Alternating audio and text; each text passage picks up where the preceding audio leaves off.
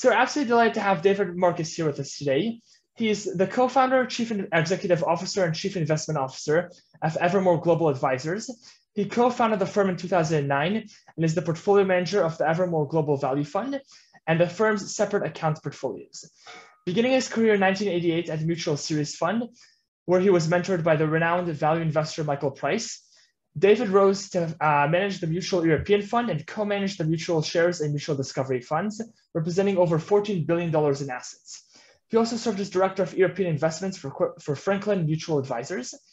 In 2000, he founded Markstone Capital Management, a long-short Europe-focused equity manager, largely funded by Swedish financier Jan Steinbeck.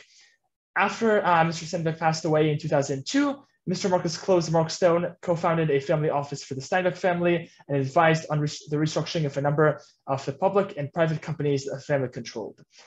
He later founded and served as managing partner of Markcap Investors, which was seeded by Reservoir Capital.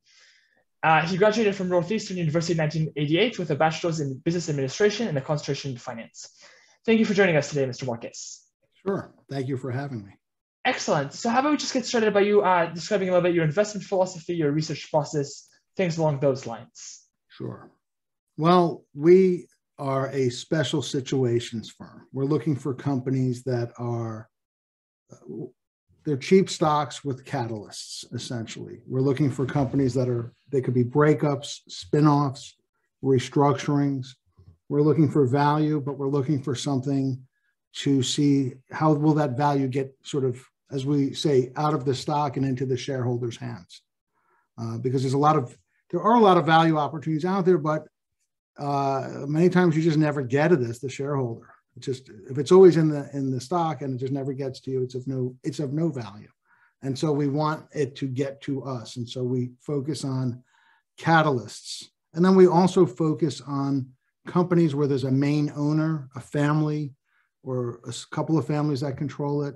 We think that those kinds of controlled businesses can be incredibly good long-term compounding machines because they're not thinking about this quarter or next quarter. They're making longer-term investments and decisions, and it's critically important to understand who they are. So it's always driven by doing a lot of deep analysis, but the numbers are only half the story. At the end of the day, it's also the people. We say, basically, we're investing in jockeys, not just horses, because the horse doesn't know what to do. It needs somebody to guide it. Same with businesses. You need the right people at the top. So we need a good horse and you need a great jockey.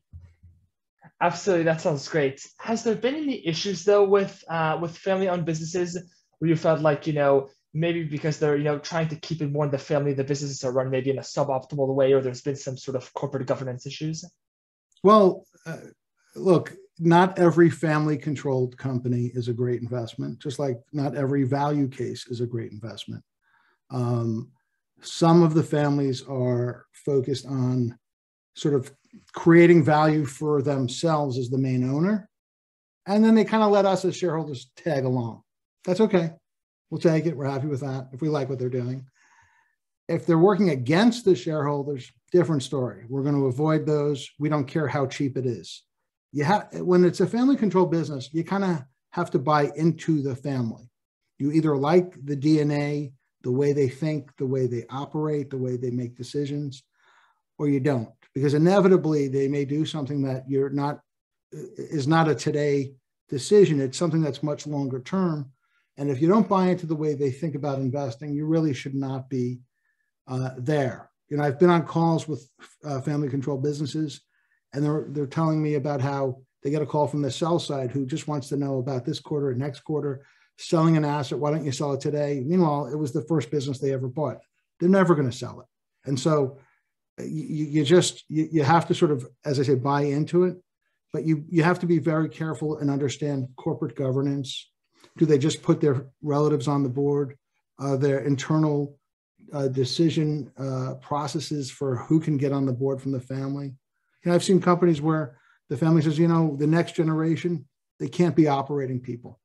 They have to be board members. They cannot be making the key decisions because they get fearful that the next generation might have not 5 people, but 40 because they're all cousins.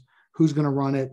And you eliminate that by having structure and process for how decisions are made. And they basically force the larger family group to adhere to those processes. And that's what allows them to become multi-generational opportunities that can be, as I say, wonderful compounders over time.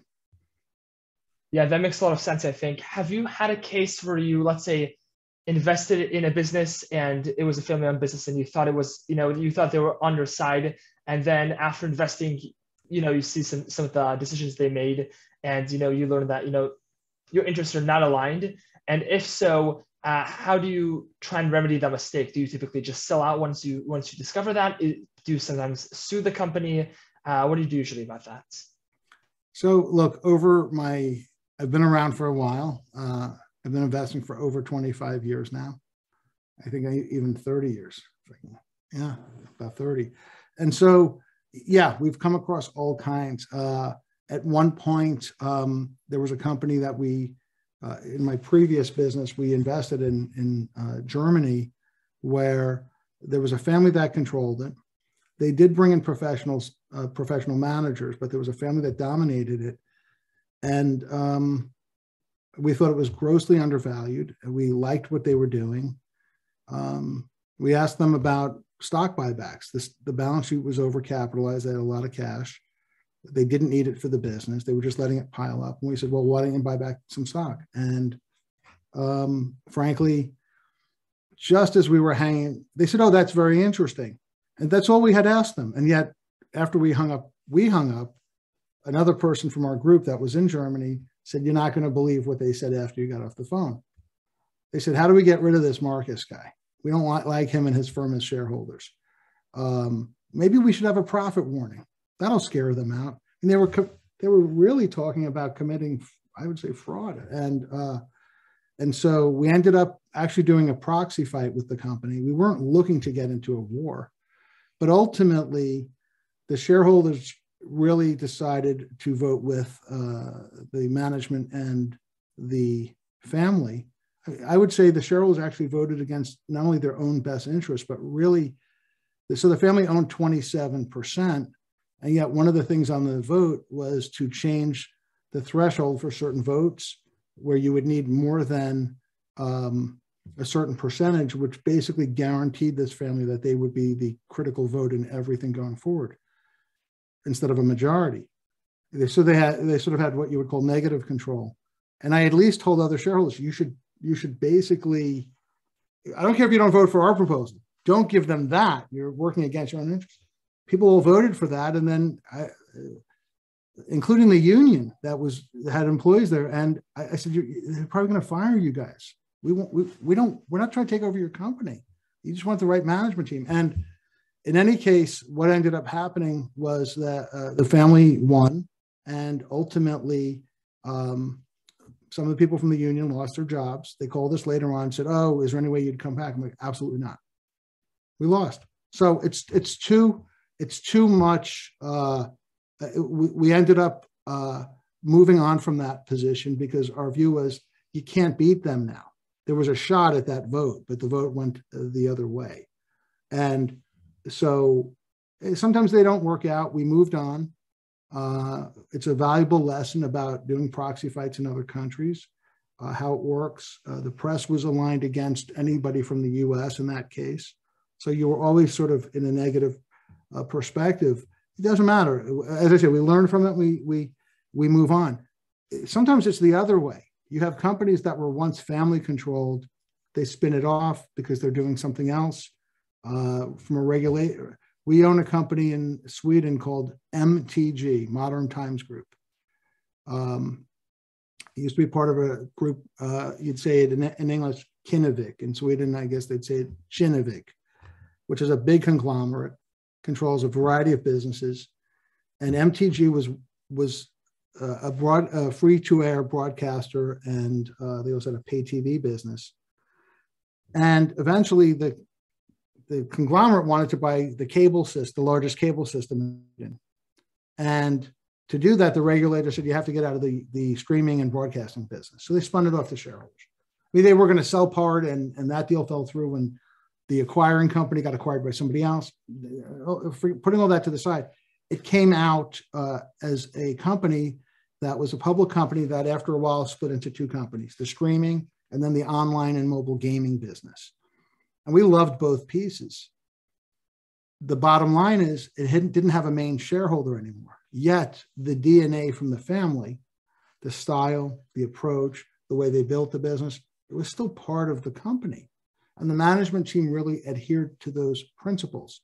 So it had all the characteristics of a great long-term thinking a family that was making good decisions long-term, even though it had no control shareholder. And so to me, it kind of takes me all the way back to the beginning of my investment process when I worked for Michael Price, where it was about getting to know the companies, but getting to know who are the people. This concept of you're betting on people and building your network and being able to vet and understand ideas by going through your network, because you can get so much due diligence accomplished, maybe not the numbers, but the softer side by talking to the other families in the industry, the other controlling shareholders of the competition. And so the more of a network you can grow, I think in the long run, you get a more 3D image of the companies that you're looking at. Makes sense. Can you speak a little bit more about your time with Michael Price, maybe some of the other key lessons that you learned from him, and also how did you start working with him in the first place? How did you get the job at Mutual Series Fund? Sure. So I grew up in a family where my dad and my uncle owned a two-man stock brokerage firm, and all they did was talk about stocks all day long. They wanted to find the next Xerox, the next IBM, the next whatever. And I used to ask them as a kid, well, why do you need the next one? Why can't you just buy that one? And so there was always debate about stocks. So I always knew that I wanted to be in this business in some way. And I went to Northeastern University in Boston, which has a program called the co-op program. And the co-op program means that it's a 5-year, I'm not going to do a commercial here for Northeastern, but it's a 5-year undergrad instead of 4 years, because by the time you have graduated, you will have done, you have worked long-term internships, which they call co-ops, 6 months full-time, not going to school during that period, 3 times. So by the time you graduate, it's still 4 years, 4-year education, but it takes 5 years because you don't really get your summers off after the first summer. You're either working or you're in school on a rotation. And my first internship, I was at, I think, IBM. I learned all about expense accounting, but for 6 months. But my second one was working at a bank in Boston that doesn't exist anymore, called Shawmut Bank. They did the back office for Michael Price's mutual funds. So I really was very lucky that I was there as a customer service rep intern, answering phones. People, didn't get their dividend check, whatever. They wanted prospectuses on the fund. This is before you had the internet. So everything was phone calls, mailing things out, whatever. And but I learned the front lines of dealing with investors and all of that. And for my last co-op, I wanted to work in New York. And so my manager at the bank recommended me to Michael and the people that ran the firm.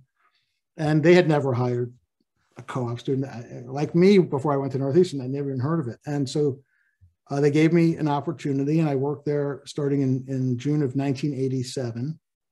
And I know you're a little younger than me, or maybe a lot. In 1987, there was a crash, the crash of 87. So I was answering phones during the crash of 87. And it's a great time to start in the business because you're dealing with, on one hand, I'm watching Michael and his team talking about stocks, seeing how they're reacting during this crisis. At the same time, I'm taking shareholder calls. In those days, you could buy from a phone call, but you couldn't sell. I think you couldn't sell on the phone, only buy. So people are panicking, they're screaming, they're calling, and you can't even, they're like, oh, you have to go to the bank and get a signature guarantee. It's a whole process. It's more information than you asked me for. But the bottom line is that I was lucky that he gave me a shot to work there as an intern. And then at the end of my internship, I was offered the opportunity to come back after I graduated to be there as a full-timer. By then, Michael had moved the business from right around the corner from the stock exchange at 26 Broadway to New Jersey.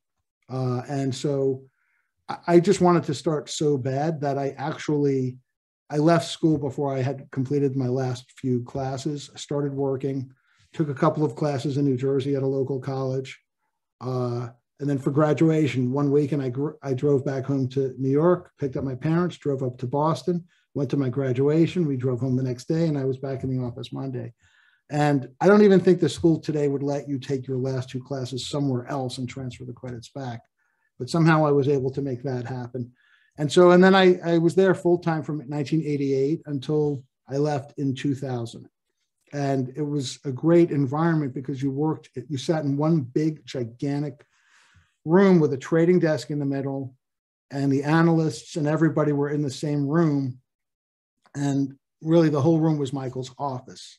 He had an office, but he really just sat out in the main room. And so I like to say, if you did well, you heard nothing.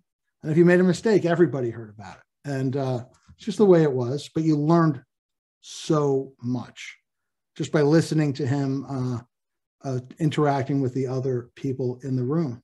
I don't think you could ask for a better environment to learn, especially because there were no offices. It was all out in the open.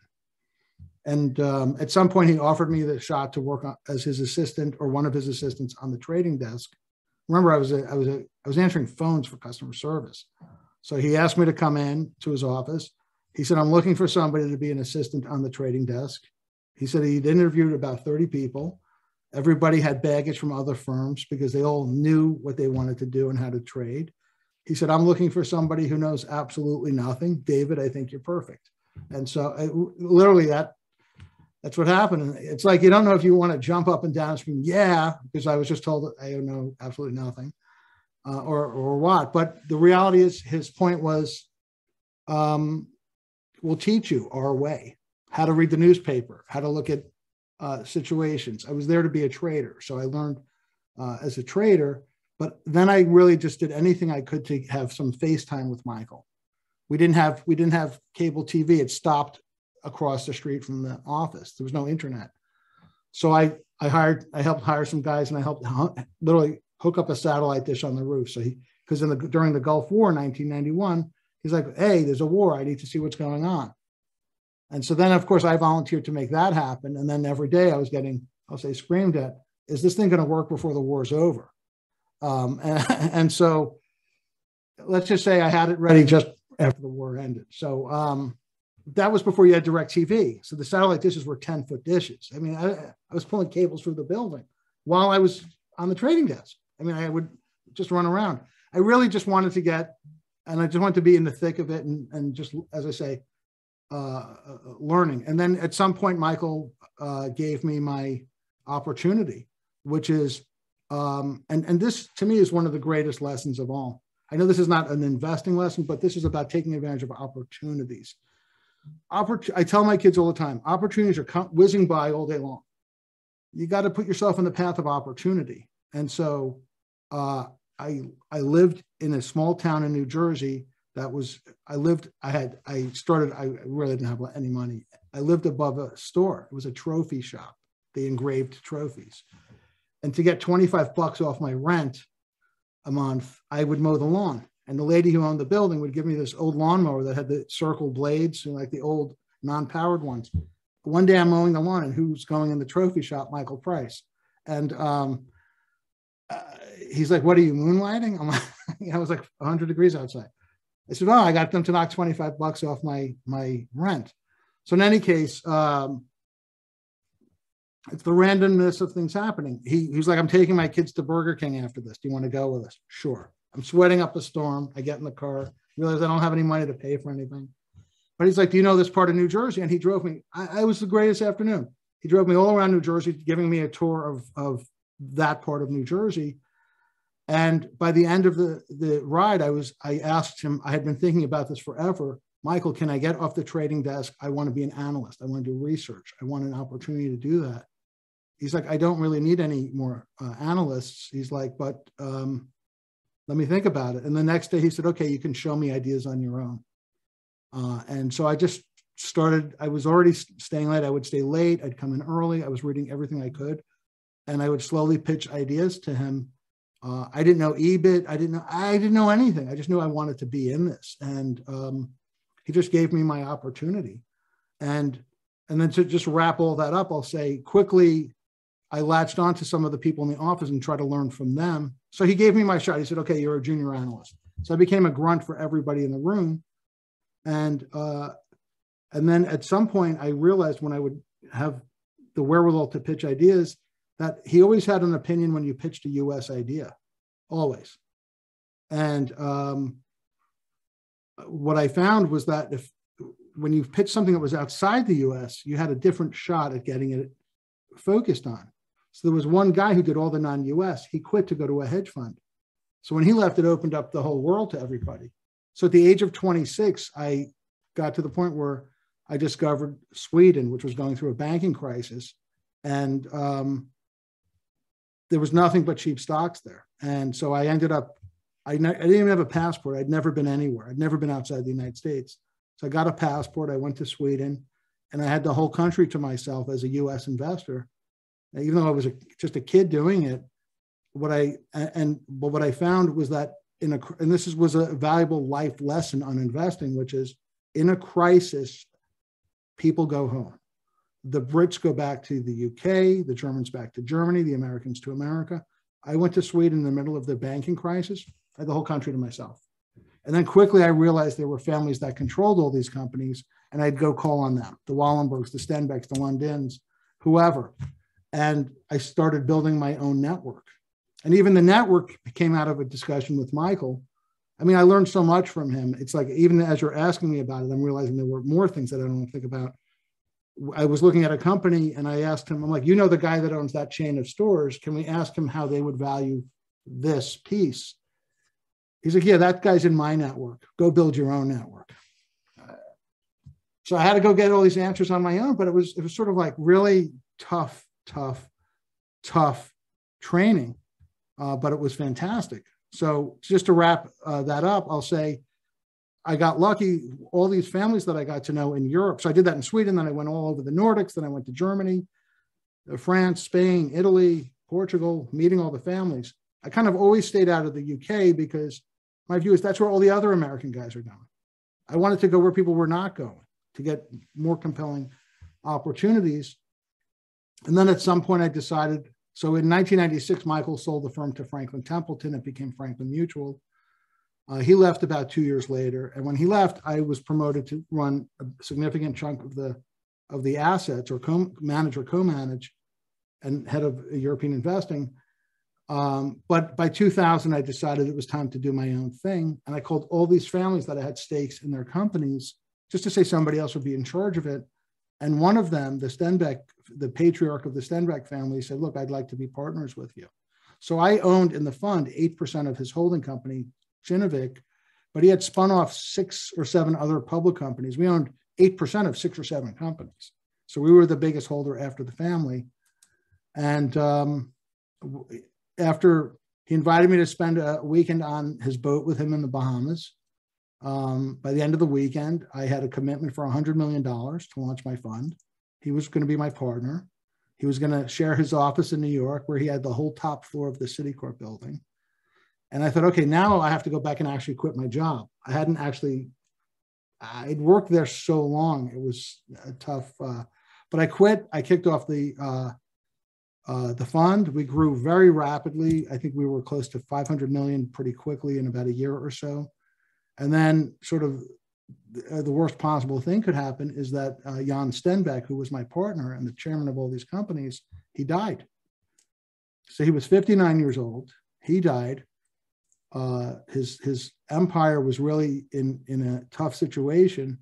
I would say some of the CFOs in his group were what I would call there because he liked to have certain kinds of CFOs, so he could kind of control everything. So without him there controlling them, making key decisions, when I say control, it was a troubled situation. They had a company named Millicom. It trades on NASDAQ. It was careening towards bankruptcy because their debt was going from PIK bonds to cash pay. They just didn't know what to do. So Millicom ended up hiring me as an advisor. I helped bring Lazard in. We restructured the balance sheet. The stock went from 50 cents to $100 in the next couple of years. Having gone from a 3 billion cap to a 30 million cap with $1 billion of debt, it went the other way and then some. So in any case, when he died, his daughter inherited control of all these companies. She had just started working for me as my junior person. So if you could imagine, my junior person became my largest investor. And she asked me to help her. And I loved the dad. And I'm going to bring it to the present now because I feel like I'm giving you way more than you asked for. And I'm so sorry. Like I'm off on a tangent. I think I'm on a tangent of a tangent of a tangent. No, it's great. It's phenomenal. So the bottom line is she asked me to help her. I said, great. Why don't we build a family office for you and your siblings here in New York? And then once we get it going, you bring in a professional and I'll step aside. I didn't really want to be a family office person. My view was always, I'll never have my own family office running somebody else's. And you aspire, you want to get to the point where you can have your own family office. And so, so I did that. With another person that was in their group, I became the chairman of their US, which was a conglomerate holding company and like a venture cap portfolio, all kinds of quirky stuff he was incubating in the US. So the net of it is we built the family office, created the rainy day fund, which to me was set aside X millions of dollars. So if all their stocks went to zero, they were still mega wealthy. So it was stocks outside of their universe of telecom and media related businesses. And once they were in good shape, that's when I decided to move on and go work, set up my own business again. So I closed my fund to go work with the family. And in fact, MTG that I mentioned to you before, the media company, that was one of their companies. I was on the board for 9 years.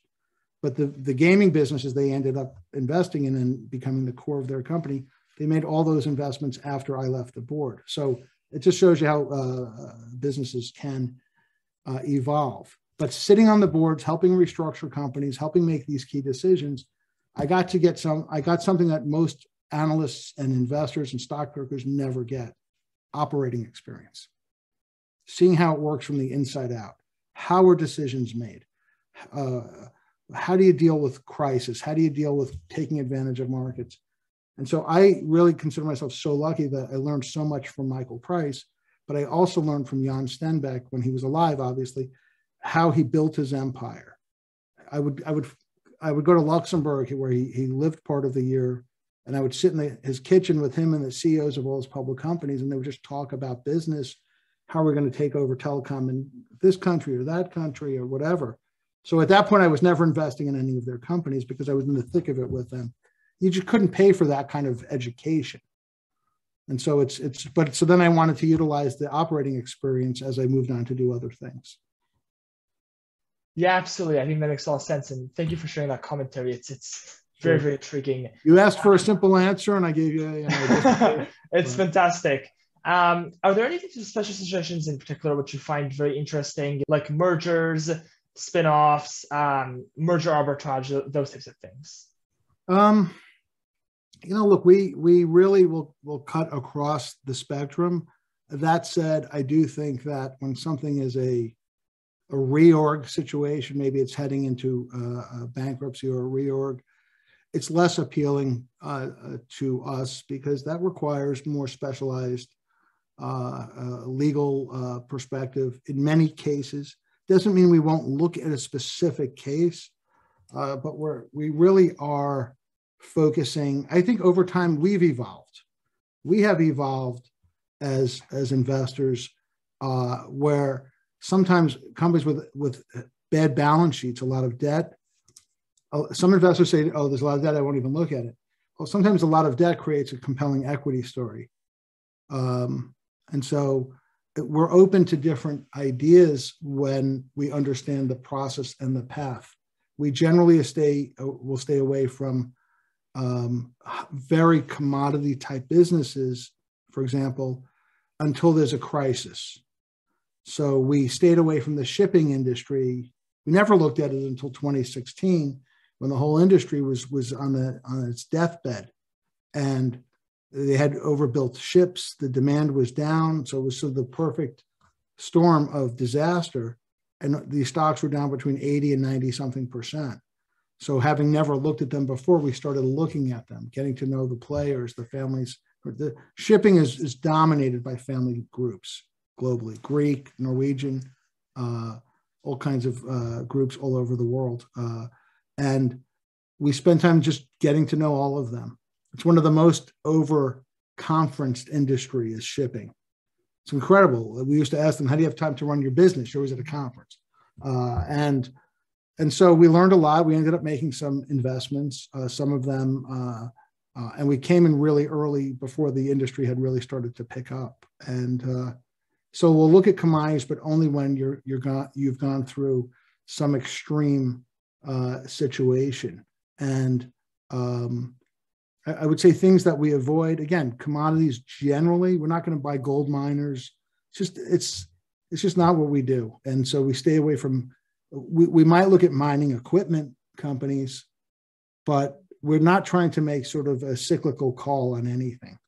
We really would rather spend more of our time on companies where they are going through a transition, or it's just a great business mispriced, or what we have found many times is that you have a conglomerate. So if you have a conglomerate, generally the market will value a conglomerate at its weakest business, even if that's a smaller piece of the pie. That's where the market's needle will go. So if they take that, if you think of like a pizza, right? I like to think about pizza, but if you think about a pizza, you could, it's a bad analogy, but let's say two slices of the pie are low margin businesses that are very somewhat volatile. The rest are nice businesses, growing businesses, solid margins, and they have real pricing power. The market's needle is going to those two slices. It's its Achilles heel. It's its weakest link. They may not be the worst businesses, but they're the worst in that pie. Those are the plain slices. They don't have any toppings, And so then the company gives away those slices, or better yet, sells them. And all of a sudden, the market's needle goes to, I'll say, the next worst business.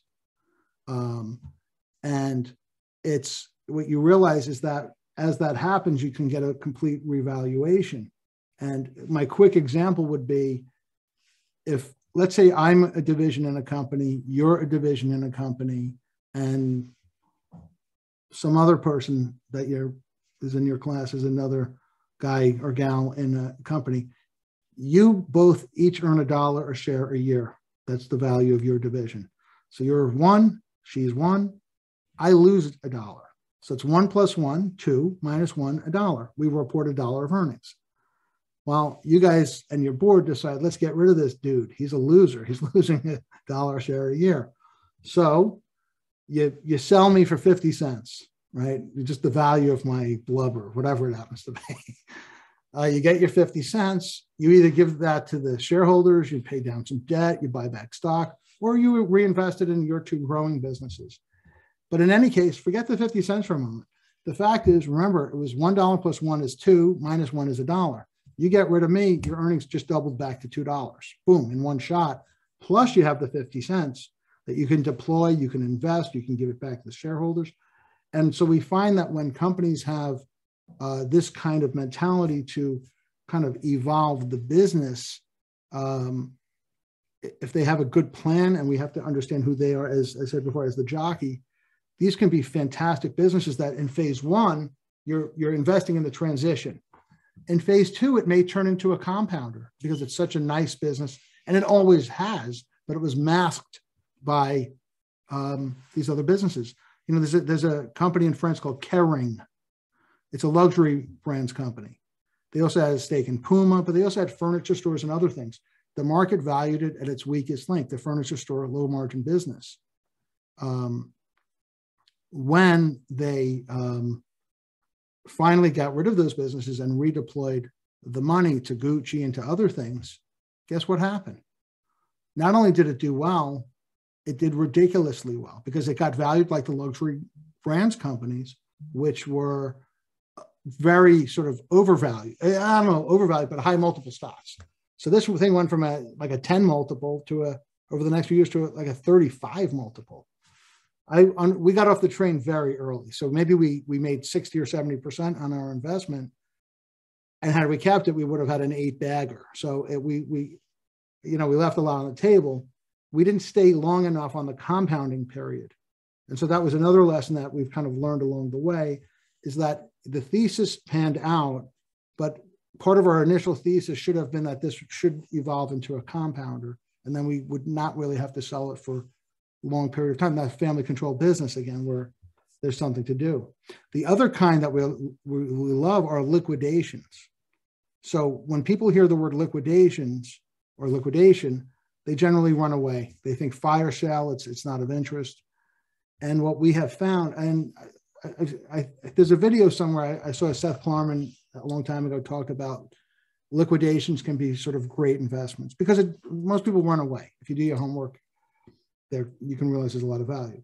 I'll just mention too quickly. We owned something in Singapore called K1 Ventures. It doesn't exist anymore. It was set up sort of like a publicly traded private equity business, made a variety of investments. It always traded well below its NAV, and the market just never valued it properly. It had everything from rail car leasing businesses to, I think it was called Knowledge Universe, which was Michael Milken's company, had a stake. It even had a stake in Guggenheim Securities. All these kind of quirky things, traded at a huge discount. So at some point, the management, led by the chairman, decided to bid for the company to take it private. They wanted to sort of capture all the value. It was traded, I think it was a 40-cent dollar. And their take private failed. So we do keyword searches. You asked me at the beginning, how do we do our work? Part of it is doing searches, not on numbers, but on words. Breakup, spinoff, liquidation, restructuring. If you did this combination, patriarch plus died plus holding company, you'll get a lot of transitioning businesses out there. They used to only generate Asian conglomerate transitioning. You get a lot of German ones now and others. But the key is one of our searches on keywords found K1 because it was sort of a failed to take private. And when we looked at it, we said, oh, okay, it's interesting because not only are they not going to take it private now, but the chairman's letter said, well, since we couldn't take it private, now we'll optimize it. Now we'll try to make the most money we can and distribute all of it to the shareholders. In other words, because we couldn't take the value for ourselves, we guess we'll share it with all the shareholders. And so nobody even covered the stock. So we started, we did our homework on it. We said, okay, this is great because why are liquidations compelling sometimes? If the underlying businesses are growing, so you're selling off assets, getting cash, distributing that out to the shareholders, initially as a return of capital, so tax redistribution, very nice to get that. And yet the underlying businesses were growing. The stock kept going up in the early years after they were selling assets. Usually on a liquidation, you're taking money out of the bucket. There's less money in the bucket. But it was sort of a money machine of underlying businesses. And so it worked its way out, and then it went into the ether as it liquidated. But the fact is that it was an incredible rate of return for us. And so it's, you have to do your homework and dig deeper. Again, that goes back to Michael Price, read the footnotes, understanding what you own, understand when it says other assets and other liabilities, what are those things? Really understand them. Sometimes other assets, especially in European companies, they could be huge portfolios of securities where they're valuing them. I mean, accounting rules have changed over the years. They used to carry these things at cost. And so they just never mark them again. And you'd realize they own some stake in some other company that's up, 40x over the last 30 years. And they just carry it at their original cost. So you realize that there could be there's always a chance that you have hidden liabilities, but there's also a chance you have hidden assets. And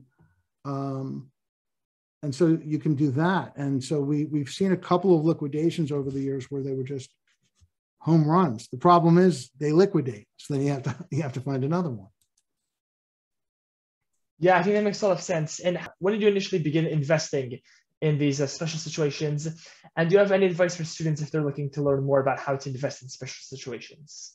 I was lucky that I started at the firm that I did where Michael was focused on, we didn't call it special sits in those days. It's just that's what the firm did. And so but it always appealed to me because it was digging, it was things breaking up or spinning off, it was restructurings, it was quirky preferred securities. Equity investors generally never look at preferreds. In a lot of cases, there's a lot of opportunity in preferreds coming out of a crisis. I mentioned those shipping stocks before. There were so many interesting preferreds that were trading at just levels that made absolutely no sense. Nobody cared about them. And we were able to own some of those. And then they all went to par plus accrued, and you just got paid extremely well. I would say, so for me, I think that it's finding companies where it's sort of two tracks that I focus on. One is maybe it's the easier track. Are they compounding machines? A lot of people use the phrase compounder and they overuse it. They'll talk about stocks being compounders, and then inevitably during a crisis or an issue, a pandemic, you start to realize, wait a minute, that's not a compounder. That stock's uncompounding. And so you want to understand, is it truly a compounder? Do their businesses have, as we would call it, pricing power? Right? Can they defend their pricing? Can they raise prices? They don't always have to be able to raise prices, but they want to be able to at least defend their pricing. I'm saying they don't have to always grow the prices and just have margins constantly improve. But if they have cost inflation, you want to know that they can pass it through quickly, not a year later, so they'll have this huge gap and really have a profit issue. So I just like seeing things where I'll say stuff is happening. So the one track is where things are happening that we think are catalysts to get value out. The other side is the compounders, where they're kind of doing all the hard work for you, but in a way, they are the catalyst. If you look at Exor, EXOR, that's the Agnelli family holding company. And John Elkin, I label this internally as a classic compounder, but by no stretch of the imagination is he a boring, classic, downtrodden compounder. He's constantly, I think when he was 22 or 23, his grandfather said, "You're going to take over one day." When he was 28, he became the chairman. And he had Sergio Marchionne, who he unleashed to do his thing, taking over Chrysler during the financial crisis. Recently, they merged with Peugeot, creating a powerhouse. But along the way, they're evolving away from industrial businesses, and they're going into luxury brands. They bought 24% of Louboutin, which is the ladies' shoes and accessories. It's the shoes with the red soles. And my point is they're constantly evolving. They bought a reinsurance business a few years ago. They just sold it for $9 billion. So they're value guys with a value mindset, but they're constantly regenerating. I wouldn't call them traders, but they're long-term investors, but they're opportunistic when they can sell. So I love finding those kinds of companies where, in a way, he's his own, I hate to call it his own activist, but he's his own aggressive investor. He's doing all the hard work, he and his team, and we can take advantage of it. And by partnering, by investing with these good jockeys. And they're not necessarily working every day of the week, meaning the stocks are always outperforming, but over long periods of time, you see that they really do trounce the market, and they really do crank out compelling returns. So that's the one where they're doing all this work for you. And then the other ones are the ones where maybe they're breaking up, spinning off, peeling off their pizza slices, like I said before. Things are happening that should unlock value that's been in there for years. I mean, look, you could look at companies currently right now that we own, like Barry Diller's company, IAC, right? We look at IAC and we say, this is what we call a magic money machine. So we lump this into our family control bucket because Diller and the CEO, Joey Levin, control enough stock. The family doesn't have to be the same people in the family, it can be multiple. But the point is they control it, and they buy, build, grow, nurture businesses, and then spin them to shareholders. And over the years, it's everything from Expedia, TripAdvisor, Ticketmaster, which is Live Nation today. But a couple of years ago, they spun off Match, At one point, Match was worth over 100% of the market cap. So you were getting everything for less than free or more than free, whatever. And in any case, we sold off Match. Nothing wrong with the company, but we wanted to own the machine, the money machine. Then they did Vimeo. They spun that off last summer. That has not fared as well as a public company. But for me, I think of a magician with a hat. And I don't need to keep the rabbits, but I want to know I have the hat that can keep plucking more rabbits out of the hat. So IAC is something that we own today that we like a lot. And it's been doing this compounding over many, many years. And there are other kinds of companies, even in shipping today, that are still compelling. Zim Shipping, which is an Israel-based shipping business controlled by one of the wealthiest groups in Israel, but it's listed here on the New York Stock Exchange. They only IPO'd a little over a year ago. The stock's up more than 4x from, I mean, you're in a supply chain storm where shipping rates have exploded. And so they are, when they IPO'd, they had forecast $1 billion of EBITDA for 2021. In January of 21, they did. They upgraded their guidance 4 times. By the end of the year, they were forecasting over $6 billion for the year, which was more than the market cap when they came to the market. So again, finding these cyclical or commodity type businesses as they come out of the carnage can be fascinating areas as well. So what would I say to students? It's everybody else is screening on numbers. You're going to get the same outcome in the same universe as everybody else. It doesn't mean you shouldn't do it, but it means in addition to that, I would be looking for keyword searches that are other things. It's not like the old days when I started doing it, and if I wrote spinoff, it would give me the next Law and Order spinoff. You know, literally that's what would come out of these searches. Technology is better today. You create your own proprietary keywords, and so many interesting things will come along. And the key is to say no many more times than you say yes, because you want the fattest pitches of all. And more I've realized I'm less interested in shorter term things. I want things that I'm comfortable giving it time to work, because in the long run, some of those actually can evolve into compounders and can continue to be sort of the gifts that keep on giving. It's and you're not going to get it right all the time. So you just and what I would also say to the students is just latch on to people who have blazed the trail before you in terms of reading, absorbing, whether it's Buffett or this will be my 21st year going to the Berkshire meeting. Am I going to learn something that's going to change my life? I don't think so. But the fact is, so the last 2 years we didn't go, it wasn't in person.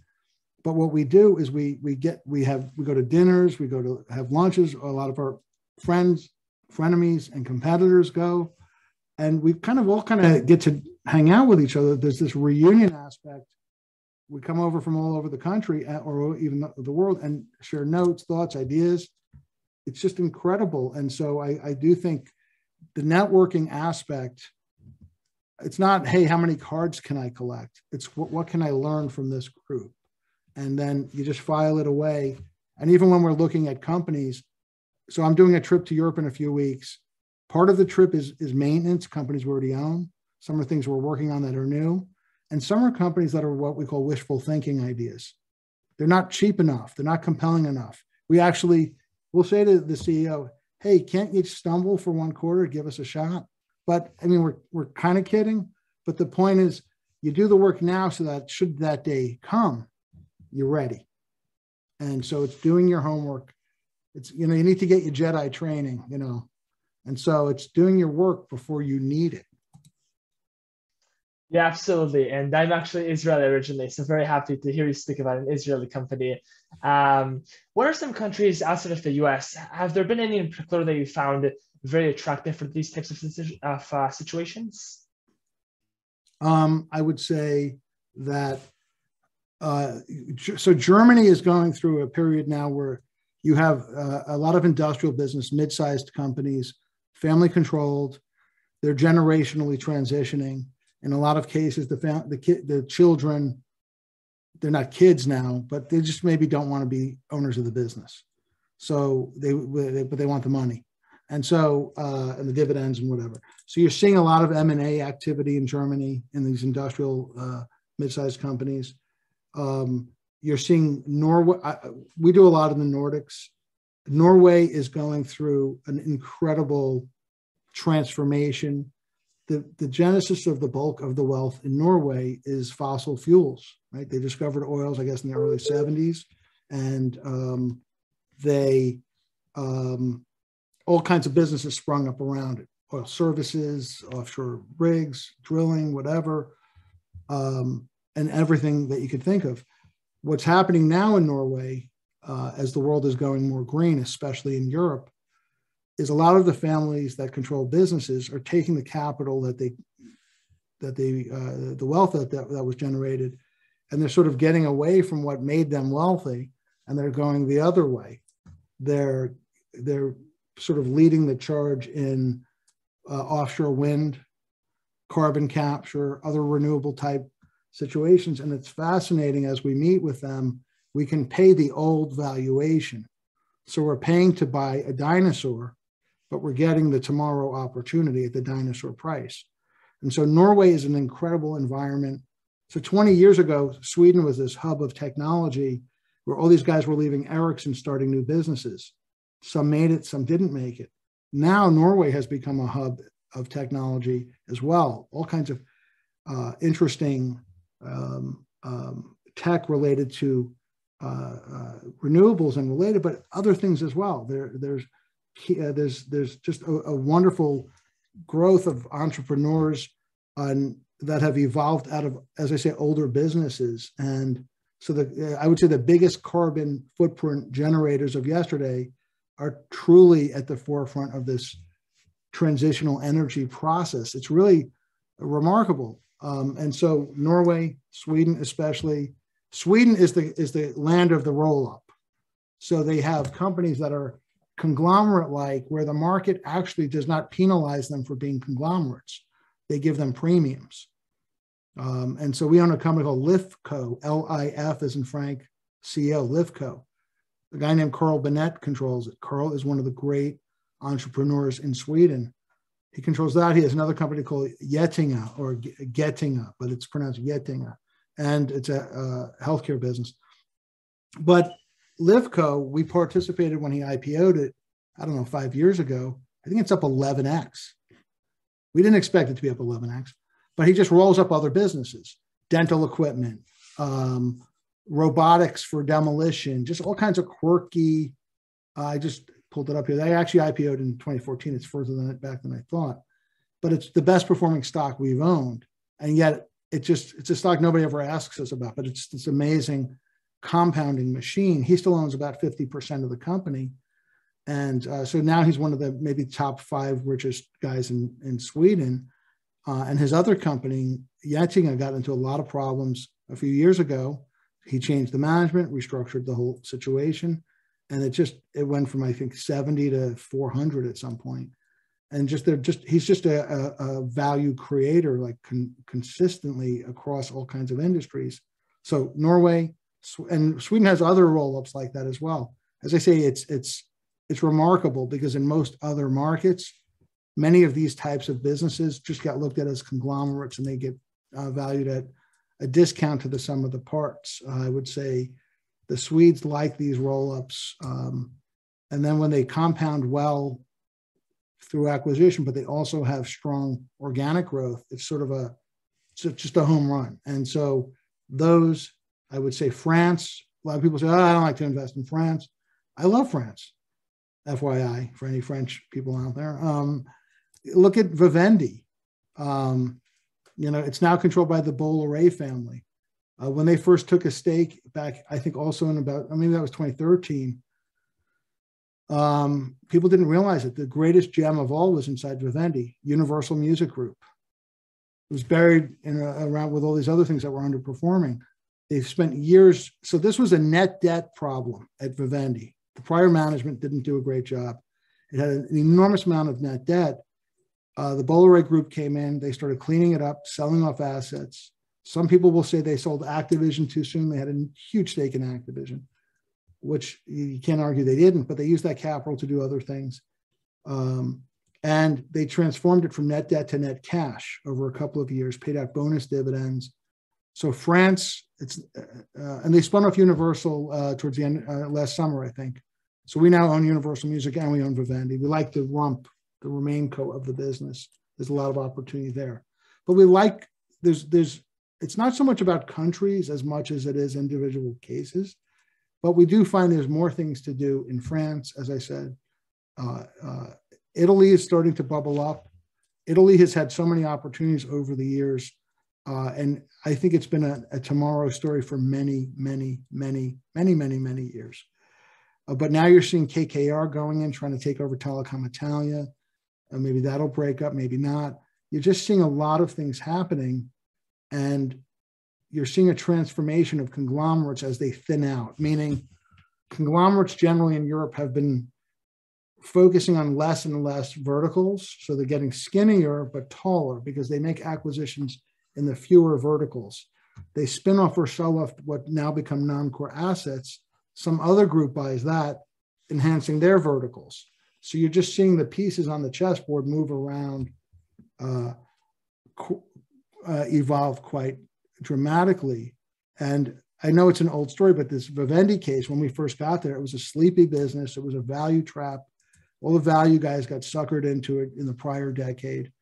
And it's one of those cases where it's like it's a 50-cent dollar. And as the stock goes down, you still say, well, it's a 50-cent dollar, but meanwhile, you're getting wiped out. It's always worth half of, and so it's a quick way to oblivion. And it needed somebody to come in and kickstart a transformation. And that's what the Bolloré Group did. So we actually not only own Vivendi and Universal Music, but we own Bolloré, their holding company is a public company. And they've announced they're going to sell their ports in Africa. So they're going to be flush with cash as well. So they're selling some of their legacy businesses as that industry is evolving. So there's just a lot happening out there. So I would tell your friends out there or frenemies, whoever's in your class, it's really tracking spins and breakups and management changes and really when a sleepy company brings in a new CEO who is highly credentialed. Maybe one of the single greatest lessons going back to Michael Price was when he said, I'm going to teach you how to read the newspaper. I'm like, he's going to teach me how to read? But his point was, most people don't. There was a section, there still is, but everything's online now. There was a section called Who's News. Who's News was management changes. And it was always look there for sleepy businesses where better management was coming in. And that was sort of the early look because people just didn't value it. They would just say, oh, it's a sleepy company. Who cares who they got? We would try to figure out who is that. And again, you didn't have the internet. You had to do a different kind of due diligence. It was a lot more laborious. Today, we can do a lot more work using all kinds of resources. And that's, I just think those kinds of things are important. Yeah, that makes a lot of sense. What do you think about investing in Eastern Europe? Well, right now, you should have asked me this question a week ago. I might have answered it. Look, generally speaking, I don't have an issue with Eastern Europe at all. I would say we have generally stayed in the more developed markets because of accounting issues, corporate governance issues. It's different country by country. And so we would look there. I generally like it more when I have a company in Sweden or Norway or Germany, and they have a stake in something in Eastern Europe in some way, because I get their expertise as well.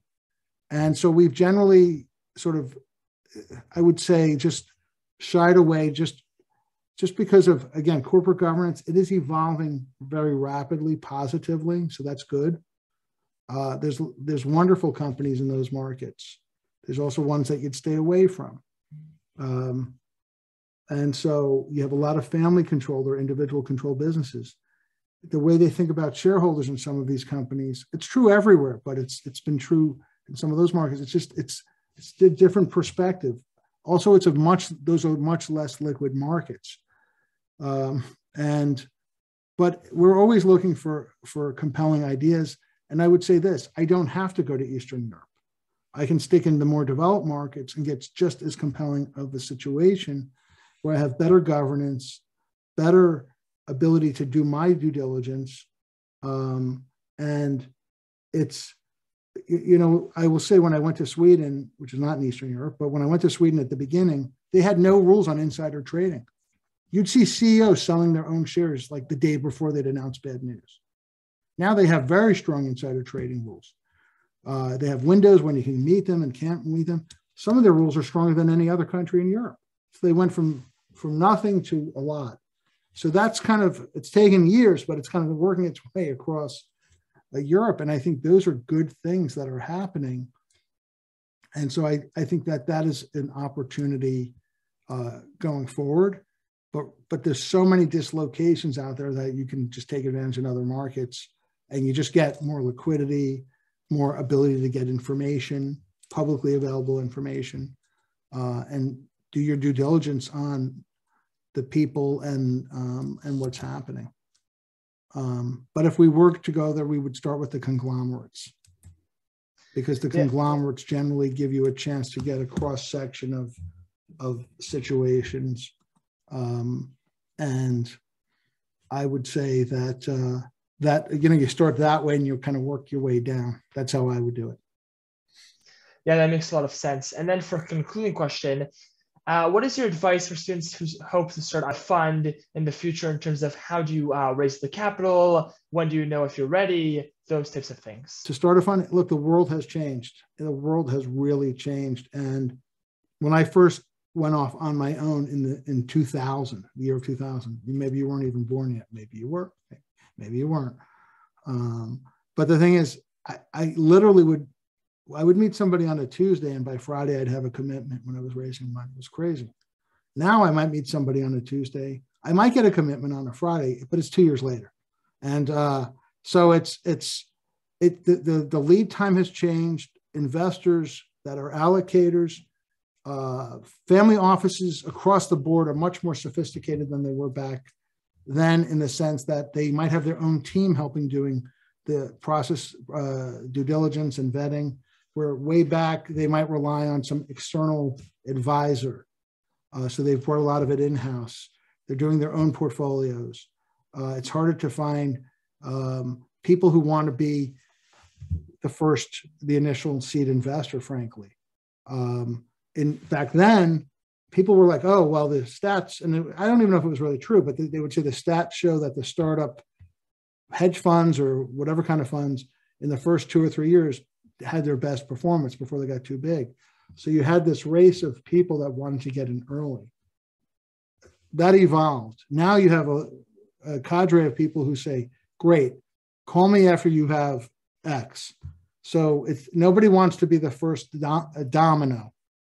I shouldn't say nobody. Many people do not want to be the first domino. Once you have the first domino, you can knock it over, and a lot of others will start to be more and more interested. It feeds on itself. I'll say there's some sort of peer affirmation where, and especially if your seed investor allows you to use their name, and there's some name that's well known in some way, it's invaluable. So having that starting, if you're going out and trying to raise money literally from scratch, I've done it more than once, and it's very, very, very difficult. But once you get out of the gate, you can build from there. But as I say, I think investors generally there've been so many things that have happened over the years, and there's a proliferation of managers. I'm sure you could, without even thinking about it, but now if I say it to you, you're going to think about it. How many people do you know that have started a fund in the last couple of years? It's probably a much larger number when you start jotting them all down, because people will start with less capital than they would in the past. People who just want to get going, be their own independent thinker, boss, whatever. And even the prime brokers and all of those, they just had a different view back then because they had less people starting out. There's so many small strategies, people have thinly sliced certain strategies. Somebody only buys sort of certain kinds of certificates of whatever. Somebody does. So there's a lot of nuanced funds out there. It's tough. They're all competing for capital.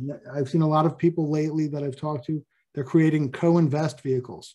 They gave up on launching a fund, and they're just doing co-invests when they have an interesting idea that go around.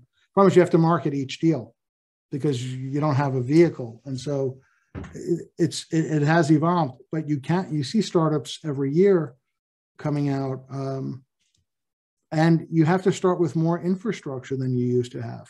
You could back then start with less infrastructure. Now today you can outsource a lot of it. You can have compliance and ops and everything and latch onto a bigger bank's systems. You still need somebody in-house to help oversee that. You can't just rely that it's going to be right all the time.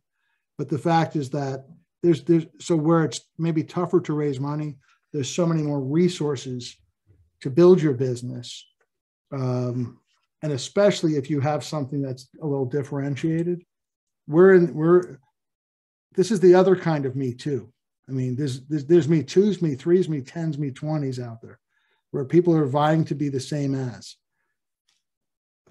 And guess what? They're being trounced by ETFs. They're being trounced by other cheap costing or low priced alternatives that you can buy to get a certain tactical perspective or whatever those investors are looking for. There's 1,000 slices and dices out there. And so if you're bringing something differentiated, that's great. If not, and sometimes the best way for maybe some of your pals to move forward is actually join a larger firm, see what it's like, see how it works, learn everything you can, knowing that in 3 years, you're going to think of perhaps leaving unless they make it so compelling for you. But you're just learning capital raise, dealing with investors, how they deal with risk management, things that everybody thinks they know before they start. And you realize there's more to a lot of those components. And I'm giving you way more than you asked me for. I'm sorry. That was terrific. That was really great commentary. I'm going to send you a bill for tuition. Excellent. Thank you so much. We really appreciate taking the time out of your busy schedule to speak with us today. Happy to do it anytime. Great. Thanks. Have a great day. You too. Take care. Goodbye.